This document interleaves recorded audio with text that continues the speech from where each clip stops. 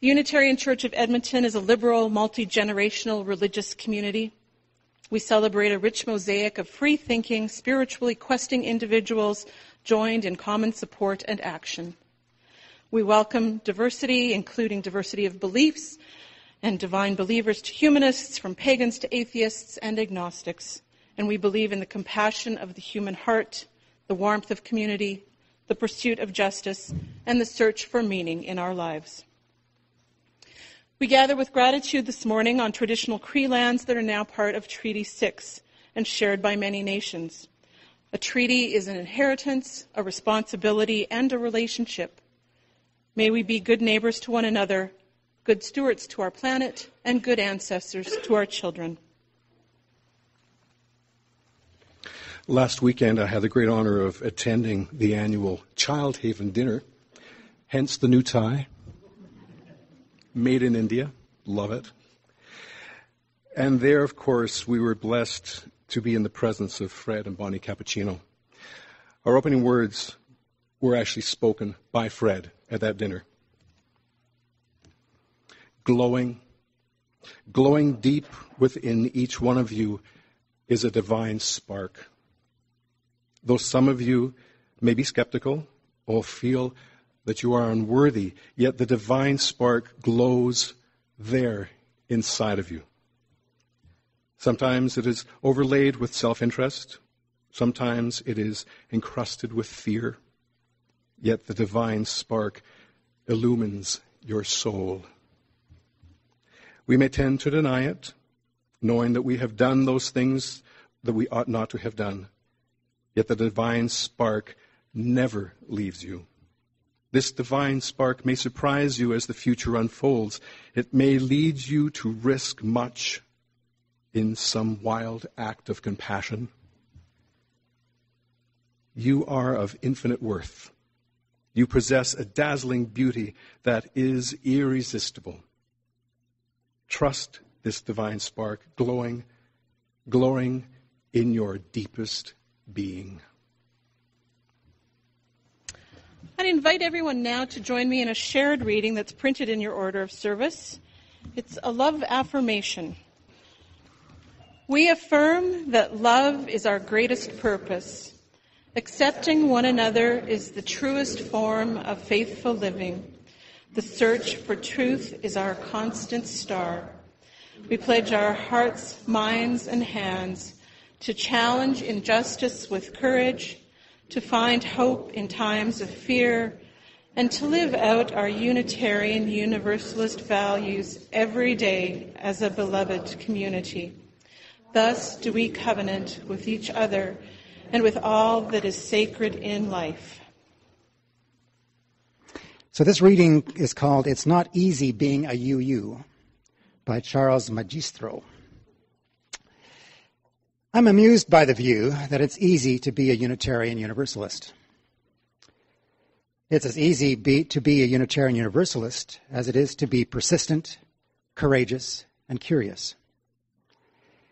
It's as easy to be a Unitarian Universalist as it is to search the murky waters of life without sure charts to guide us or any guarantee that we will find a safe port to put down anchor.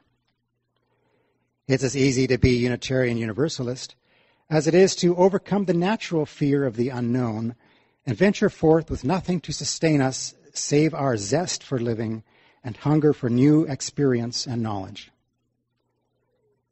Our way in religion is not the way of ease. We are called to be sailors, for many worlds exist waiting to be discovered, and not the least of these worlds are within ourselves. It takes as much persistence, courage, and curiosity to look into our own depths, to come to terms with the twin mysteries of being alive and having to die, to see ourselves in new and larger ways without being dishonest about our limitations, as it did for Columbus to sail thousands of miles into an unknown ocean until he found dry land. So this month we're looking at liberalism and what it means to be a liberal. So let's start by making sure that we're on the same page about what liberalism is. According to the always reliable Wikipedia, liberalism is a political and moral philosophy based on liberty and equality. Liberals espouse a wide variety of views, but generally support civil rights, democracy, secularism, gender equality, racial equality, internationalism, freedom of speech, freedom of the press, and freedom of religion. To be a liberal, according to the Merriam-Webster Dictionary, is to be open-minded, marked by generosity, and not bound by authoritarianism. It's also important to understand that liberalism is born out of protest. It's a reaction to some inequity or injustice. Liberal faith, no matter if it's Christian, Muslim, Jewish, is always born out of a more conservative tradition. So I believe this is why liberalism is a fit for most UUs. UUs come from a history of protest. First, the Protestant Reformation. Early Unitarians were protesting against the top-down dictating of beliefs. Then later in the 1700s and early 1800s, it was Universalists rising up against the Calvinist brimstone and hellfire and preaching love and unity. So far, by this definition of liberals, it's a group I'd like to hang out with. But not everybody shares that definition. I grew up in southern Alberta, and the word liberal, whether it was lowercase l or capital L, was usually not warmly received. To be a liberal was to be seen as soft or weak or a pushover or a special snowflake. It was a label for those people who just couldn't make it in the real world. I've heard similar criticisms about being Unitarian Universalist. It's for people who have very strong beliefs about nothing. That we try to be everything to everyone and end up being nothing to anybody. In the criticism of both liberalism and Unitarianism, there's the underlying assumption that somehow these are the easier paths. In the case of our faith, I think we actually might have had a hand in feeding that assumption. As UU Minister Bill Miller puts it pretty bluntly, for too long we have not taken ourselves seriously. We've offered a haven for those looking for their way out of institutionalized religion. We've demanded little and received the same. Too many of us have actually espoused the notion that one can believe anything and still be a Unitarian Universalist. We've resisted the structures imposed by form and structure and embraced a laissez-faire spirit that has commanded the respect of nearly no one. I admit, anytime I hear somebody say, being a UU is great, you can believe anything you want, my blood pressure starts to rise. Being a UU does not give you the freedom to believe anything you want. Being a UU does give us the opportunity for a free search for truth, but it also demands that that search be responsible. We also assert that each one of us has a responsibility to work for a more loving and just world. That can't be done in isolation. So a me-first mindset or beliefs that diminish the rights or lives of others have no place here. So no, we can't just be anything or nothing. We cannot be passive and call ourselves Unitarian Universalists or liberals, for that matter. To be a Unitarian Universalist or a liberal is to be an active participant in the world, not necessarily having the answers, but being engaged with others to search for them and being open-minded about the possibilities and answers we might find. As Reverend Scott Alexander wrote, to be a UU is to spend a lifetime seeking reality and truth, and to live in this world in an ethical and principled way. There's nothing casual or easy about that. I think it should be a life's work to be receptive to what is new and at the same time hold on to what is more dear, to practice living with a loving heart and to work for justice in the creation of a better world and a beloved community. As we heard in our reading, our way in religion is not the way of ease. Charles Magistro reminded us that we are called to be sailors, for many worlds exist waiting to be discovered, and not the least of these worlds is within ourselves. It takes as much persistence, courage, and curiosity to look into our own depths to come to terms with the twin mysteries of being alive and having to die, to see ourselves in new and larger ways without being dishonest about our limitations, as it did for Columbus to sail thousands of miles into an unknown ocean until he found dry land. I want to be part of a group with purpose and vision who don't just settle for the easy answers or the easy way out. I want to be part of a group that sets its standards high and calls me to learn and grow and be my best. But it does sound kind of hard. So why would anybody want to spend a lifetime persisting when there are lots of sources willing and ready to give us the easy answers? Well, because the beer tastes better when the work's all done. That's actually the title of a song by a local group called the Denim Daddies, but I think they're onto something. Exploring options for myself and coming to my own conclusions has always made the learning more meaningful and more relevant for me. That sense of satisfaction that comes through achieving a hard-fought goal is far more exhilarating than just having something handed to you. Being engaged in the building of the world offers experiences and opportunities that passive observers never get. Feeling the solidarity as you're part of the protest makes the struggle worth it. But how we approach those protests and struggles makes all the difference. A message of protest alone is not sustaining. It becomes bitter and cynical and brittle. There must also be a message of hope, a vision of the change that we want to see. Liberalism and Unitarian Universalism must offer both a reaction to injustice and a vision of the better world it strives for. In the words of Reverend Andy Burnett from Chandler, Arizona, a lot of us were attracted to this Unitarian Universalist faith in the beginning because of what it does not have. It does not have a belief in hell or a punishing God or tests of right belief. But if all we have to say is what we do not have, if all we can say to a world that is in need of love and healing is, at least we're not them, then we're irrelevant. That's the shadow side of a liberal faith. To help us steer around that shadow side, I think we need again to heed the call to be sailors. Not only do sailors discover new worlds, but they must weather long journeys into the unknown. Doubt, anxiety, frustration, and loss of courage call them to turn for safety in their home port. But to persevere, the sailors need optimism and a vision of the worlds that they are set out to discover. The UU Book Club just read the fiction novel Waiting for Columbus by Edmonton author Thomas Trofimuk. And the novel has a great passage in it that's describing a time when Columbus's ships couldn't move for days on end because they were surrounded in this really deep fog. And as each day went on, the crew and the captains got more and more depressed and quit taking up their daily routines, quit basic hygiene, and just started to feel really despair and hopelessness. And so when the situation seemed to be at its most desperate, the captains from all the ships met to try to decide what they were going to do. And what they decided to do was to shave and put on their best clothes.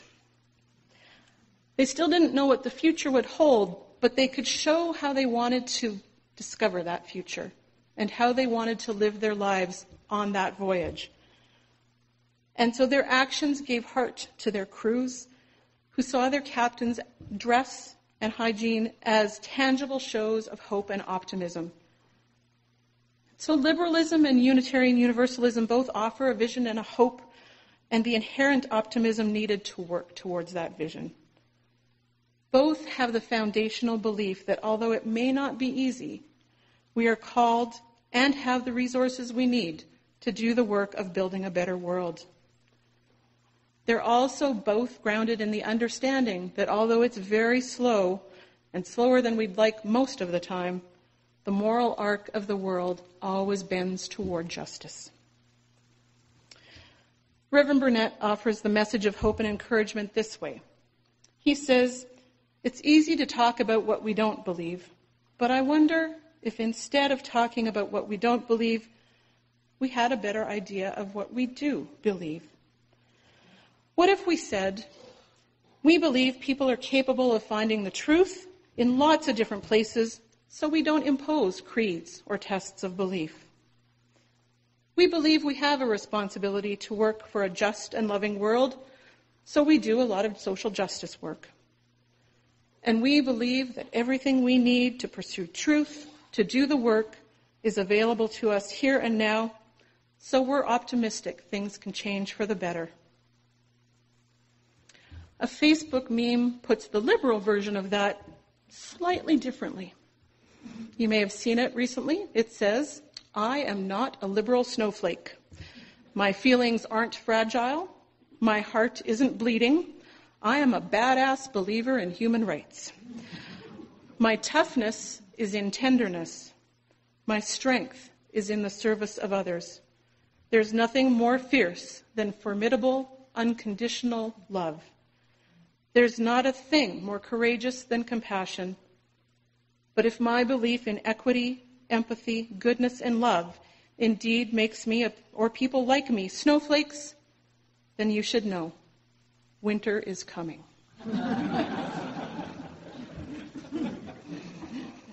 Whether we're sailors or snowflakes, or both, may we have the courage for the journey and the sustaining knowledge that we have all that we need right here and right now to do the work of building a more loving and just world. Amen and blessed be. This reading is entitled, "Who Says Unitarian Universalism's Principles Are Easy?" It's by Meg Barnhouse.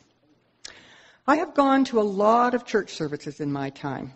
When I was 8, trying not to wiggle in the pew, I would make check marks as the sections of the order of service finished. Hymn number 1, pastoral prayer, scripture reading, sermon. I love checking off the sermon. We colored in our bulletins, and we looked through the hymnals and made ourselves giggle by adding "between the sheets" to their titles. A Baptist friend says she and her friends added "in the bathtub." So, "Turn back, oh man, between the sheets.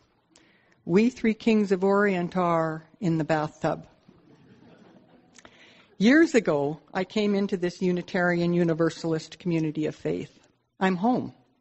I listen to people talk sometimes about liberal religion as if it's a thin gruel, watered down to please everyone.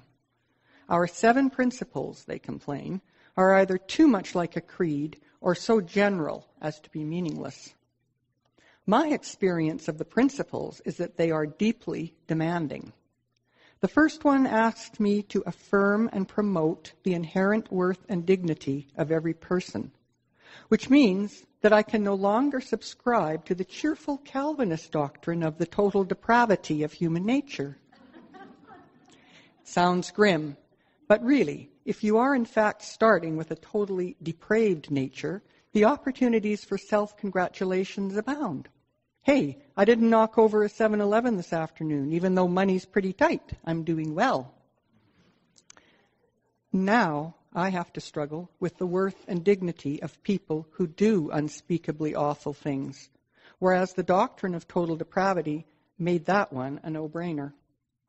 I'm supposed to value the democratic process, hearing the voice of everyone equally, allowing everyone to have a say. The UU principles are demanding enough to make me whine. For those who feel they are thin gruel, I have a suggestion. Let's stick something onto the end of every principle that will stop people from smiling and nodding comfortably as they are read. Instead of adding "in the bathtub" or "between the sheets," how about attaching "beginning in our homes and congregations"? Then we'd be faced with affirming things like the goal of peace, liberty, and justice for all, beginning in our homes and congregations. Everyone who has raised children knows that peace is often at odds with liberty, and that justice demands a disturbance of the peace. To put those 3 together in one principle is outrageous and lovely. It's easier to think about working towards them in a global context than in the context of Cheerios and pajamas, car keys, and cleaning up one's bedroom. Justice, equity, and compassion in human relations, beginning in our homes and congregations, is a sobering ideal. I don't know about you, but I have sat in meetings about right relations and seen people get testy with one another. Some of the nastiest behavior I've seen was long ago at a community workshop for peace activists.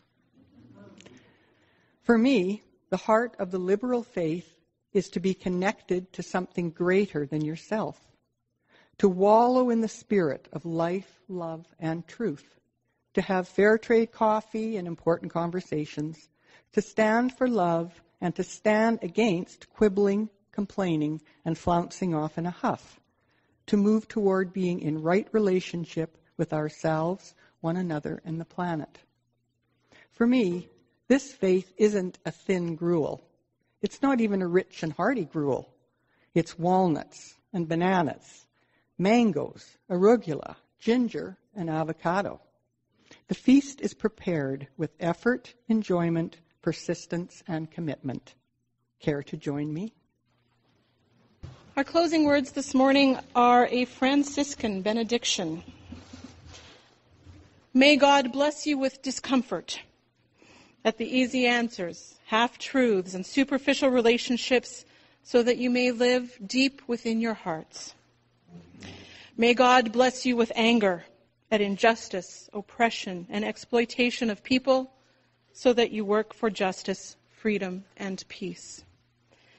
May God bless you with tears to shed for those who suffer from pain, rejection, starvation, and war, so that you may reach out your hand to comfort them and turn their pain to joy. And may God bless you with enough foolishness to believe that you can make a difference in this world so that you can do what others claim cannot be done.